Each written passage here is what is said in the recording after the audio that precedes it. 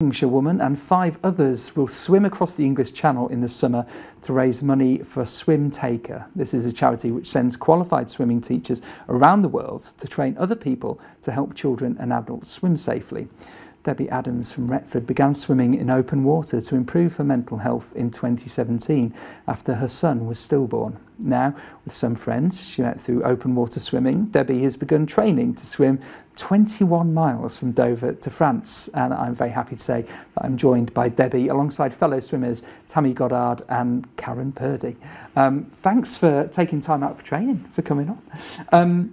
Debbie, first of all, could we just talk about your son and how you got into swimming as well? Yeah, so I've always liked the water and swimming, and then I've always looked forward to or wanted to do something a bit crazy, I suppose, like this sort of challenge.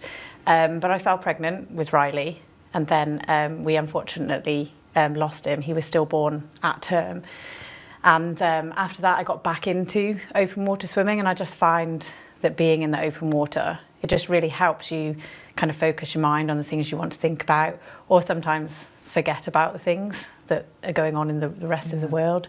So yeah, I got into that, did a few smaller challenges, nothing like this. And then I fell pregnant again with my daughter, and she is now, well, I keep saying 3.5, she will be 4 in July.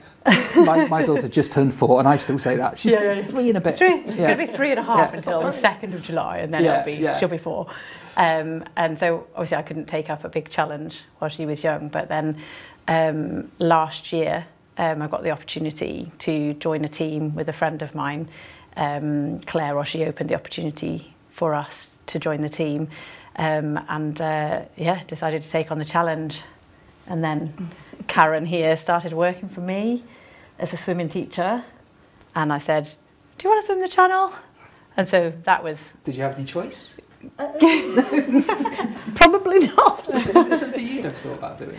I've always said I never wanted to swim the channel. Right. However, when Debbie said about doing the relay, it's a different... it's still a massive swim, a bit iconic. But yeah, I just thought, yeah, I'll step in and support Debbie alongside, really.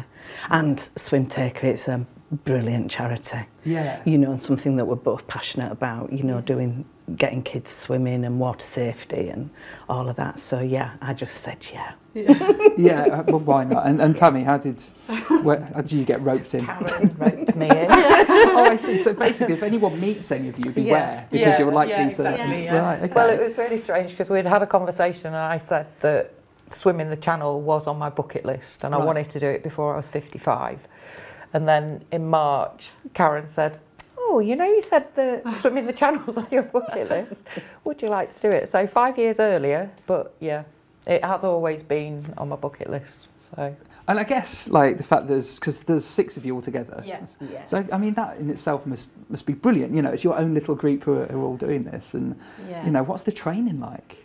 So we're all training differently and together. Like tonight we're going to go and do some cold water swimming after we've been here. So we're going to it'll be a shorter swim this evening. Where'd you do that?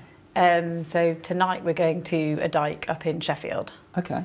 So yeah, we'll go there. We'll probably do... Not a dike, no. a lakey. Yes. yeah, I was going to say, yeah. Yeah. I mean, just extreme swimming in itself. Yeah. Okay. Yeah, so we'll do that, and then we still do pool training, don't we? Yeah. So we try and get in the pool maybe 2-3 times a week.